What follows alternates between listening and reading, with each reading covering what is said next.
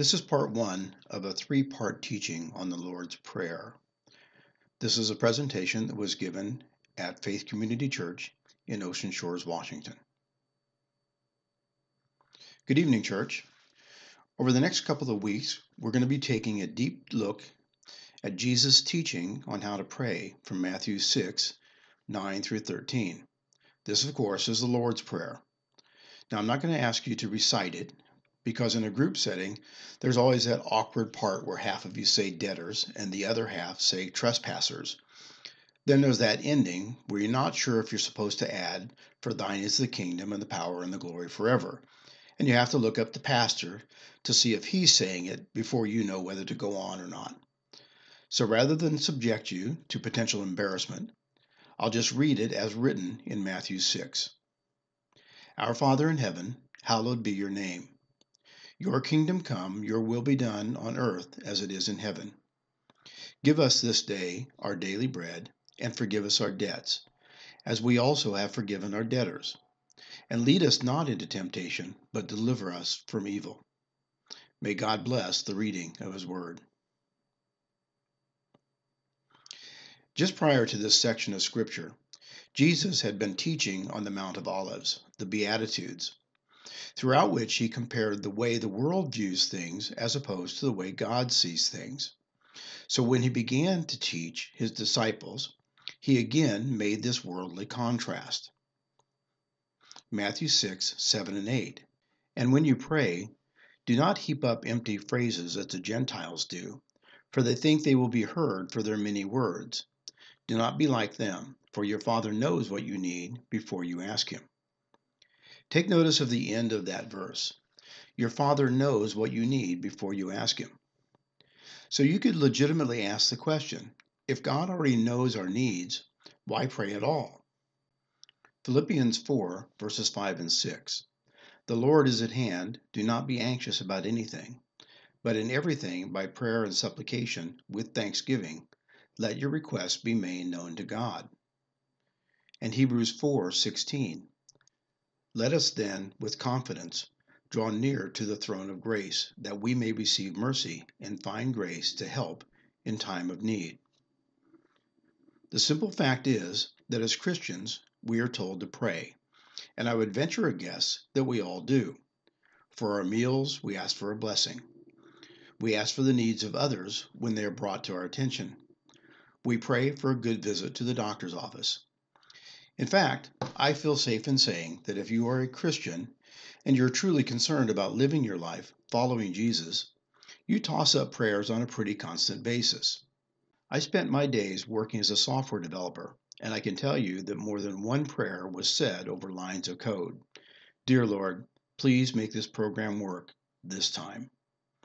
I don't want to denigrate or discourage those prayers. We should keep right on praying for the washer to hold out for another 6 months, or for that raise, and for the kids, and keep praying for that bump on your back that just won't seem to go away. It's said that prayer is our conversation with God, and it's often compared to the closeness that we might have with our spouse. And that's a good example. You wouldn't have much of a relationship with your wife or your family if you never spoke with them. That's true. And I often speak of very important and very trivial things to my wife in our conversations. I wouldn't expect any less of my relationship with Jesus. But when the disciples asked Jesus to teach them to pray, he didn't say to them, just talk to God like you're talking to me right now. That'll be fine. It's all good. No, he laid out pretty specific ways to pray. Today, we read the Lord's Prayer, and we think of it as just that, a prayer. We recite it just as written. We teach it in Sunday school class to our kids, just as written. But what is it that Jesus was actually saying to his followers? Whenever you pray, just recite these 5 lines? No, Jesus gave them an outline for how to pray. You all know what an outline is. We think of them today as bullet points on a presentation, because that's where we most frequently see them. But outlines are a great teaching tool. They're a good way to capture in memory the most important points of a matter. They've long been employed as an effective way to teach, and that's what Jesus was doing. The Lord's Prayer is Jesus' PowerPoint presentation to his disciples. When you pray, pray in this order of importance. What we're going to do over the next couple of Thursdays is walk through Jesus' outline and dissect what it was that he was teaching. In the end, I pray that you see prayer in a new light and maybe your prayer life will be a bit deeper. Let's start with the outline as Jesus gave it. Our Father in heaven, hallowed be your name. Your kingdom come, your will be done on earth as it is in heaven. Give us this day our daily bread, and forgive us our debts as we also have forgiven our debtors. And lead us not into temptation, but deliver us from evil. That's the way Jesus laid it out for them. And we're going to break it down even to smaller chunks like this. You should approach with the right perspective. Our Father in heaven, hallowed be your name. Your kingdom come. You should ask the right questions. Your will be done on earth as it is in heaven. Give us this day our daily bread, and forgive us our debts. You should anticipate the right response. As we also have forgiven our debtors. And lead us not into temptation, but deliver us from evil. Tonight, we're going to begin by looking at how we approach God. There are 4 aspects of God and our relationship to Him that should create the proper attitude in us when we approach God through prayer. Understanding these help us to put God in the right perspective. The first thing we should understand is God has chosen to be our Father. John 1:1 says, "In the beginning was the Word, and the Word was with God, and the Word was God." It is the scripture declaration of Jesus Christ, plainly saying that he is the very Word of God and is indeed God himself. The next 10 verses explain that he was manifest in the flesh, and why, to illuminate the sins of man so that we might realize our need for a Savior. Verse 11 then says that most of the world rejected him. But verse 12 says, "But to all who did receive him, who believed in his name, he gave the right to become the children of God." Consider adoption for a moment. When a parent adopts a child, what changes? For the child, not much. Where they live and who they live with changes, but realistically, nothing fundamentally changes in them. They are still the same person, with the same personality, faults, strengths, and attitude. However, a lot changes for the parent. They've agreed to assume an entirely new role. They pledge to care for and provide for this person. They've pledged their future and their past to them. They have said to the child, "What I have, I hold in trust for you. You have become my heir, the future possessor of what I have had, and all that I will have." When verse 12 says that because of our belief in Jesus Christ, the Word of God, God gave us the right to become children of God, in doing so, God has become our Father, and He alone is responsible for our well-being. Romans 8:15 through 17 says this, "For you did not receive the spirit of slavery to fall back into fear, but you have received the spirit of adoption as sons, by whom we cry, Abba, Father. The Spirit Himself bears witness with our spirit that we are children of God, and if children, then heirs, heirs of God and fellow heirs with Christ." So my question is this: how do you approach your Father? My guess is that your approach has changed over years. When my kids were small, their approach was bold. They demanded attention, they interrupted, and they were unapologetic about it. It didn't matter what I was doing, they would toddle in, arms stretched out, demanding my attention. So I've always found this picture a great illustration of prayer. I'm sure you recognize President Kennedy, and you might notice Robert McNamara to the left. And I'm pretty certain the guy with his back to the camera, the one with the big ears, is Lyndon Johnson. Given that group, I bet they were discussing something really important. When it comes to prayer, I've always imagined that that's me, right there under the desk. There's God, busy holding the universe together, conversing with Jesus and the Holy Spirit. But I'm right there, hanging around His feet. As my kids grew, they showed some restraint. They waited for the proper moment, often a moment when they thought most benefited them. but they still had no hesitancy when the moment was right. When they grew into adulthood, the approach became more like a treasured friend. The relationship has an ease about it, but always with respect to my position in the family. Jesus began his teaching on prayer by describing the proper attitude we should have when we approach God in prayer, and the first instruction was to adjust our attitude by considering our relationship to God as a loving Father. There will be times when we need to just barge in, hands held high, seeking his loving attention. There might be other times when we're tempted to hold back, knowing that what we need only he can really provide. Fooling ourselves sometimes into thinking that we need to approach at just the right time because it's so important and we have to get it right. Then there'll be those times when we just want his company. We have a desire to be near him, to hear his voice, to share a moment, to rest in his company. Regardless of how or why we approach God in prayer, our attitude should be in recognizing the position he holds as Father. By adopting us, he purposed to assume the role of provider and protector, to be our Father. So Jesus taught us that we can enter boldly, knowing that we are loved and treasured, but enter respectfully and gratefully, knowing that God didn't need this job, but desired it out of his love for us. Next, Jesus taught us where our Father is. He's in heaven. Throughout human history, man has tried to do the impossible. In literature, in poetry and music, in film and in art, man has tried to describe or show what heaven is like. But how do you describe something so outside of our experience when all you have to work with is the human experience? We ponder, amazed, and often confused by John's description of what he saw in Revelation. But all he had were human words to describe the indescribable. Take, for instance, John's first description of what he saw. Revelations 1:12 through 17. Then I turned to see the voice that was speaking to me, and on turning I saw 7 golden lampstands, and in the midst of the lampstands one like the Son of Man, clothed with a long robe and with a golden sash around his chest.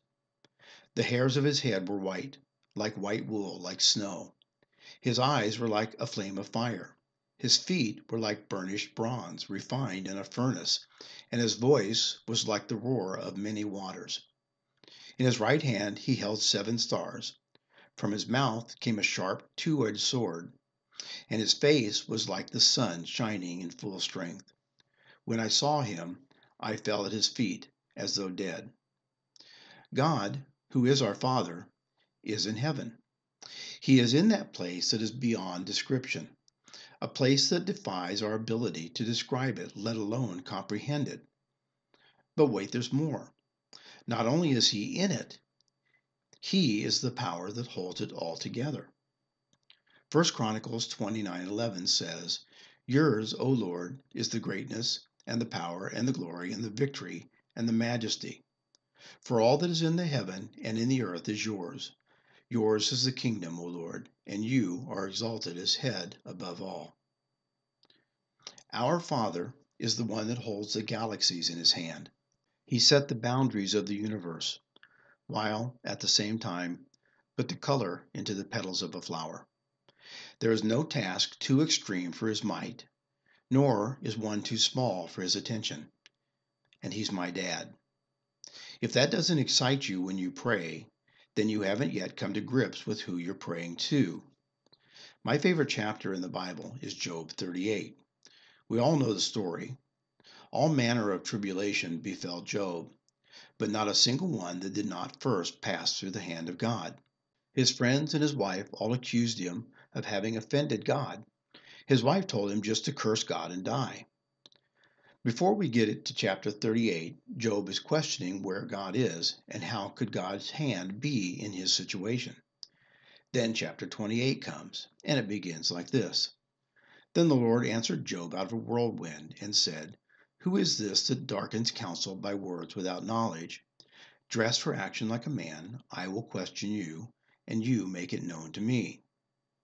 All of chapter 38 and 39 are a laundry list of the things that God can do that man cannot do. 70 verses of God laying out questions for Job, many of them beginning like this: Where were you, Job?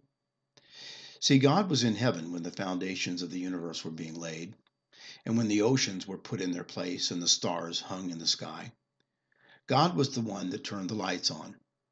On and on the chapters go, reminding Job of the awesome power of God that he wields from heaven, and reminding Job he still sits in heaven and all creation is still at his command. Then in chapter 40, God concludes, And the Lord said to Job, Shall a fault finder contend with the Almighty? He who argues with God, let him answer it. Our Father is in heaven, and we don't approach prayer so that we can wrestle or contend with God. God has his determinate will. Philippians 2:13 says, For it is God who works in you, both to will and to work for his good pleasure. We may have contention in prayer, but our contention is not with God, but with ourselves. When we approach prayer as if we're entering a boxing ring, ready to wear God down with body blows, or like we're buying a new car, haggling and putting our best deal on the table, take it or leave it, God, we miss what Jesus said to his disciples just before he began his PowerPoint outline. Your Father knows what you need before you ask him. Your contention, trying to convince God to change his mind, is nothing short of you not taking yes for an answer.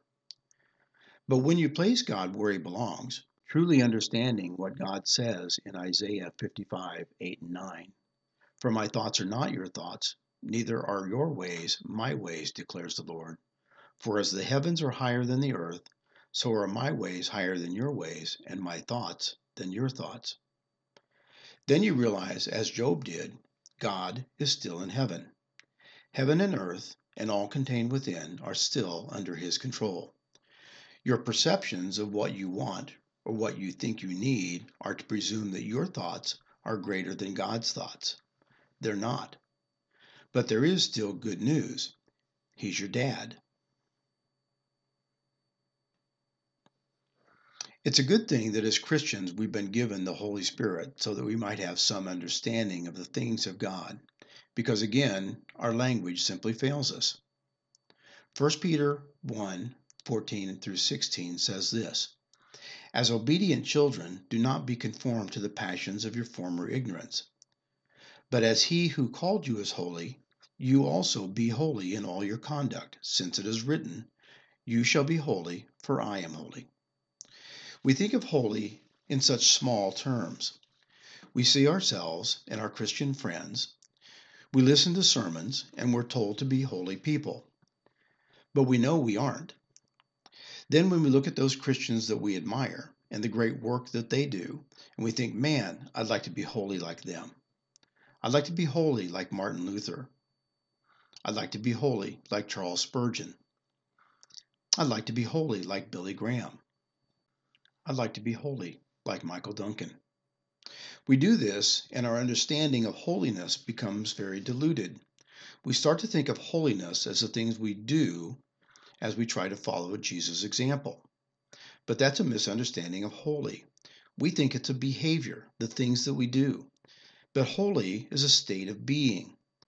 The word means to be ceremonially consecrated. Ceremonial means a formal act performed with a set ritual. Consecrated means to be set apart, separate from other things.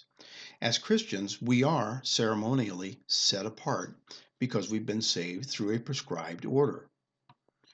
Now, the military is big on ceremony. They have one for every occasion: promotions, change of command, raising or retiring of the colors. How to accomplish these ceremonies is written out and expected to be followed each and every time. I remember when I graduated boot camp in the Marine Corps, 13 weeks into my enlistment, but up to that point, I hadn't been a Marine. I was a boot. I had not yet earned the right to be called a Marine. But at a certain time in the graduation ceremony, our company commander said, Congratulations, Marines. It was at that point I became unique. I could call myself something that only others who had gone through the same ceremony could be called, a Marine. Now, for those of you that served in other branches, I'm not saying better, just unique. The better part I'll leave as implied. God, our Father in heaven, has written out the rules of order for the ceremony by which Christians are consecrated. Ephesians 2:8. For by grace you have been saved through faith, and this not of your own doing, it is a gift of God. There it is. There's the ceremonial ritual. It is always done this way, no variations. Every Christian is saved in exactly the same way. Grace is granted by God so that you are able to accept the faith also granted by God, the very faith that is needed to accept Christ as the only means of salvation, so that by obedience to the Word of God, you can live to the glory of God and not to self. You have been consecrated by God. You have been cleaned and set apart to be used by a God that is pure and righteous and holy in every way. You have been given the right to call yourself by a name that only those who have been consecrated can be called, a child of God. You are no longer like the world. You are a new creation. But in what way are you new? What makes you separate and unique? 2 Corinthians 5:17 says, Therefore, if anyone is in Christ, he is a new creation. The old has passed away. Behold, the new has come. We are unique because we are the dwelling place of God, the Holy Spirit. You are unlike anything else in the universe except for other Christians. God doesn't dwell in rocks or trees. God doesn't dwell in crystals, pyramids, or mystic tokens. He doesn't dwell in puppies or even fluffy kittens. He doesn't dwell in the stars or in a galaxy far, far away. And God doesn't dwell in unbelievers. 2 Timothy 1:14 says, By the Holy Spirit who dwells within us, guard the good deposit entrusted to you. Our Father, God has adopted me to be his child. He's in heaven. I am a child of the one that created the entire universe and all that is in it. My Father holds every atom of existence in place simply by the power of his word. Hallowed be thy name. The righteous and holy God has chosen me to be his dwelling place, and by faith in Christ, I can stand before him holy because he is holy. See, when we approach praying with the right perspective on who God is, it cannot help but set our minds on the enormity of God, and yet how special our relationship with him is. But wait, there's even more. It's incredible to think about who I'm praying to. Not only who and what he is, but that I've been given the privilege of calling upon him. However, there's one more thing that Jesus reminds us of when we approach God in prayer. There's a kingdom, and my Father is the King. Now, I don't know if Mark Twain wrote The Prince and the Pauper specifically as a Christian allegory, but there's enough symbolism in it to use it in church, so here I go. Imagine being born into poverty with abusive parents, mean, self-serving neighbors, and no discernible future beyond what you see around you. Then, suddenly finding yourself in a palace, dozens of people just waiting to see to your every desire. Now, without going into the moral lessons of the grass isn't always the greener, be careful what you wish for, or home is where the heart is, just imagine the wonder of the castle moment. You, I, just like the pauper, have a castle moment waiting for us. Matthew 5:3 says, Blessed are the poor in spirit, for theirs is the kingdom of heaven. The poverty that I was born into was more than just a lack of money. I was born into a poverty that lacked life itself, and so were you. We were dead, with no hope of life. But by God's grace, he gifted me with the faith to believe and introduced me to his son, Jesus. And like the impoverished boy in Mark Twain's story, I find myself in the palace of a king, not as a servant or a stable boy, but as his adopted son with the run of the castle. My Father is never too busy for me. He is never concentrating so hard on holding Saturn into orbit to shoo me away. Because I am washed in the holy, righteous blood of Jesus Christ, I can boldly stand before my Father with my request. Jesus told his disciples, when you pray, begin with putting God in the proper perspective. How could you possibly expect anyone less than my Father in heaven, that is the heavenly King, to be able to answer prayer? Who besides him is able? It's interesting that Pastor Michael just a week ago finished up teaching on Ephesians 3, because that chapter ends with a powerful example of what Jesus taught.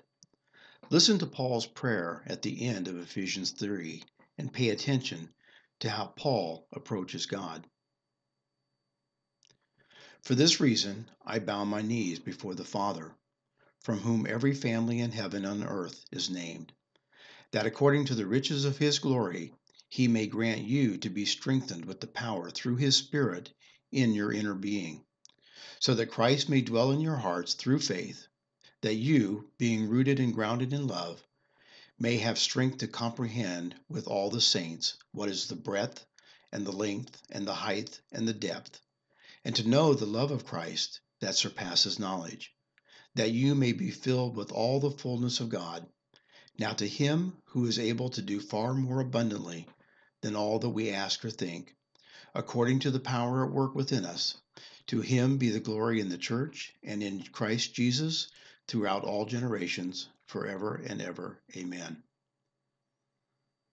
How did the Apostle Paul see God as he entered into this prayer? He saw him as his Father, holy and enthroned in heaven as King, and Paul approached him with the reverence for his majesty and power and with the love of a son. Having God in his proper place must, in your heart, kindle the desire to serve and obey.